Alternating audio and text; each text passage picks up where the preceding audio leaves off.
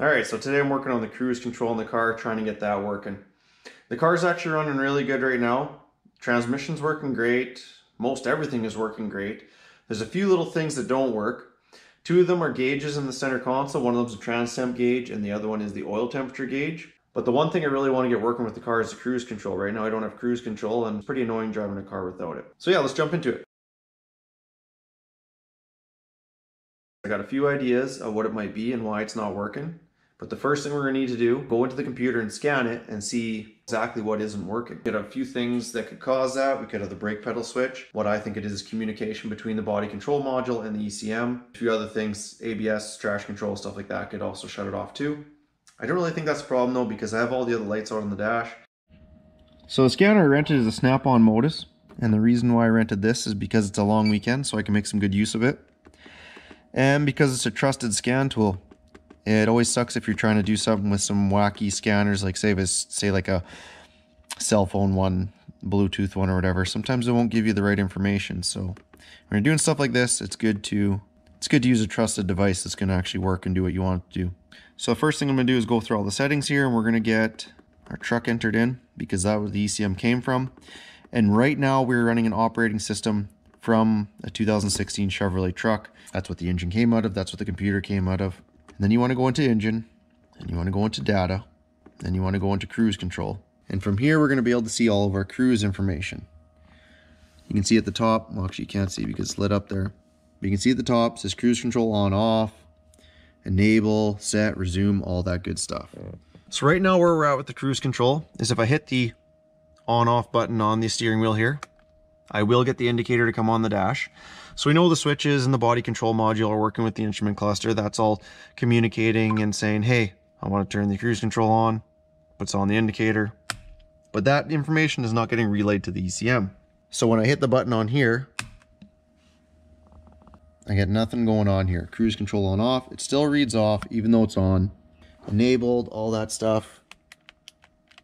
Push them, try hold them, they don't do nothing.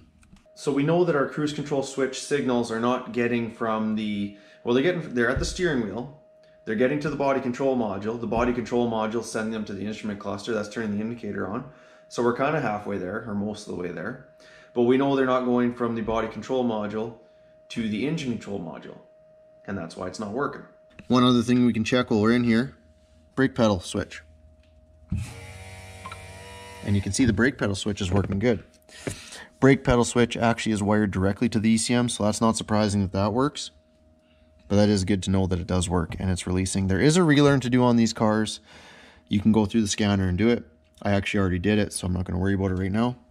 But we got that ruled out, that's good. So we know that there's actually something going on. But it doesn't seem like it's making it to the engine control module, and that's why it's not picking it up on the scanner and showing us that that's working. Now, one of the reasons why that could be is because of the operating system that we have in the engine ECM. It may not be compatible with the operating system that's in the body control module, and the signals that are sent between the two to tell them to do things are different. So what can we do to fix that? Well, we can try flashing in a different operating system. And the operating system that I've chose to flash in is actually one from a van, a 2016 Chevrolet Express van. They came with a 6.6 Duramax as well. They were the LGH variation of the LML. They had a little less horsepower, and there's a few different things in the code or in the operating system for the van compared to the truck. Pretty minor stuff, but it actually might be better suited for a car. So as EFI Live, I already have a van OS ready to go. And the van operating system that I'm going to be using is this 12660050. You can see it's for an E86B, has to be for an E86B, not an E86A. Now, if you look down here a little bit, you see all the different operating system numbers for all the different segments. These different segments are all of the different, almost subsystems inside of the operating system. And these would kind of be the things that be different. You are able to swap these out, do a segment swap, and possibly with enough time and given enough effort, you might actually find the segment. It might be the speedo segment, might be system, I'm not sure. Like it could be, you could be able to swap one of those out with the correct one and end up getting it working. But what we're first going to do is take this van file and you're going to want to do full flash. Then you click full flash. And then if you had the device connected, it's going to bring up a green bar and it's going to full flash it. And for the sake of the YouTube video, not taking forever, because it's about a 5-minute flash usually. So after the flash, you normally do shut the key off after the flash, do its countdown. Countdown's complete. So we're going to key back on, and we're going to go back into our scanner here. Just going to back out of this. We'll just go ahead and back out of the truck. Then we're going to stick with 2016. We're going to go Express. 6.6, you can see it says LGH. Yes, we would like that. Engine again. Data display. Cruise control data. All right, let's give this a try. So now we want cruise control switch on off. So cruise control switch on. Comes up on the dash. Hey, there we go. I think it's going to work. Let's try it off. On. Let's try resume. Resume works. Let's try set or coast. That works.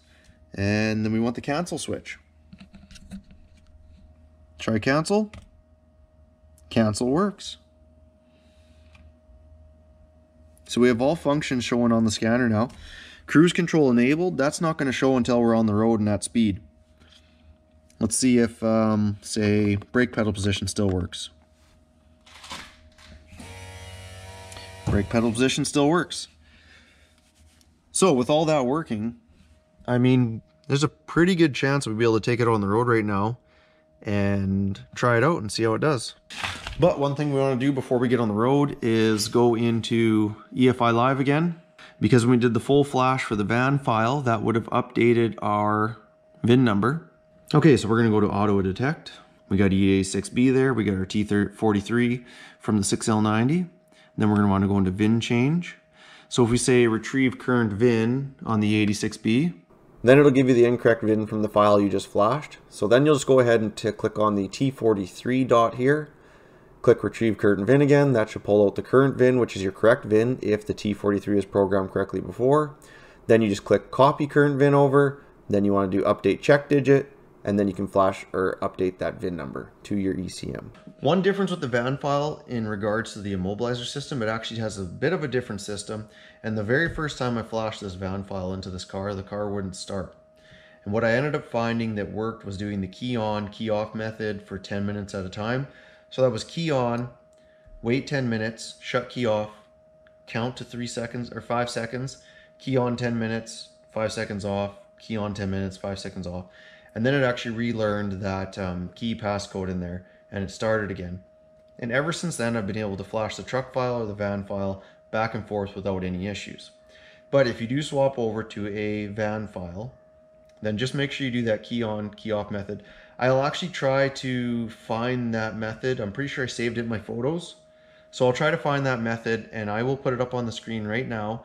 And then hopefully you can be reading this right now on the screen and seeing how it's done. And if you need to screenshot it, then you can save it for your own thing if you're doing something similar to this or building a car like this.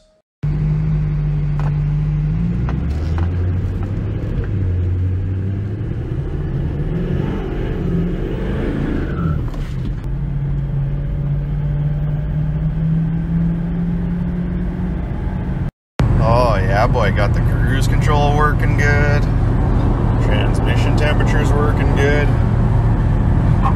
Daily driver, eh? So as you can see, cruise control is working good now. It's so much better driving the car with cruise control. It's like, goes from a 5 out of 10 to a 10 out of 10 driving experience. All right, as you guys can see, cruise control is working 100%. Transmission temperature gauge is working 100%.